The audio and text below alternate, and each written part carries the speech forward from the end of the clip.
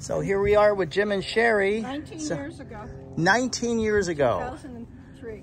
Oh my goodness. So what are we talking about? Now, almost 20 years ago, we're talking about this lawn that was put in. But here's the kicker. 19 years ago, 20 years ago, people were not talking about subsurface drip irrigation. And so this lawn, almost 2 decades later, is still going strong.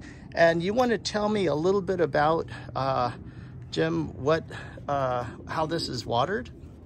Well, when Mike Garcia came to install the drip irrigation, I believe it's Southland Farms, came to deliver the sod. The rep from the sod company said that's never going to work. You got to water from the top down, so it filters down. You can't get enough water by doing it, expecting it to, with drip irrigation. But you can see what's happened in the... Wow.